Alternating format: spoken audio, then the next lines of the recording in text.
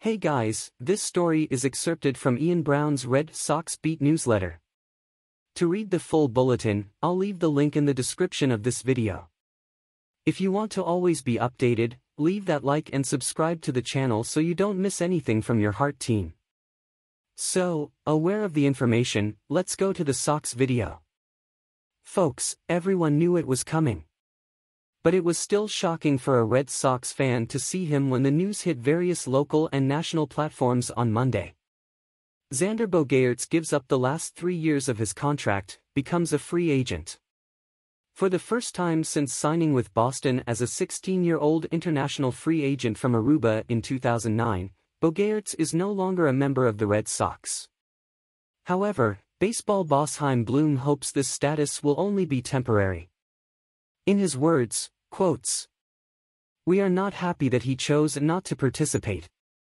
It's disappointing because Xander has been giving this organization credit every day he's been in it.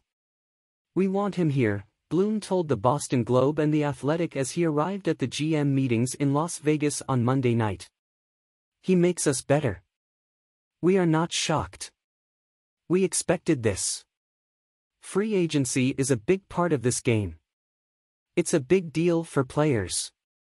When he signed the extension, he chose to give up that right for a while, and he also guaranteed that he would have that right again in a few years. This right to have your market fully celebrated by the market is something important to many players. It's something you have to earn, and he did. We respect his right to exercise it and exploit the market. We want him back and will continue to engage with him. If Bogaerts can't find common ground with the only team he's ever played for, the Red Sox have some attractive alternatives. There are 3 other main shortstops in the free agent market: Carlos Correa, Tree Turner and Dansby Swanson. The Sox can also take Trevor Story back to the shortstop and spend their money in another position of need, such as second base or outfield. But in Bogaerts' case, statistical value is far from the only thing at stake. "He's our first choice," Bloom said. "That won't change. But part of our job is to explore all the options to field an opposing team next year and build a really good group.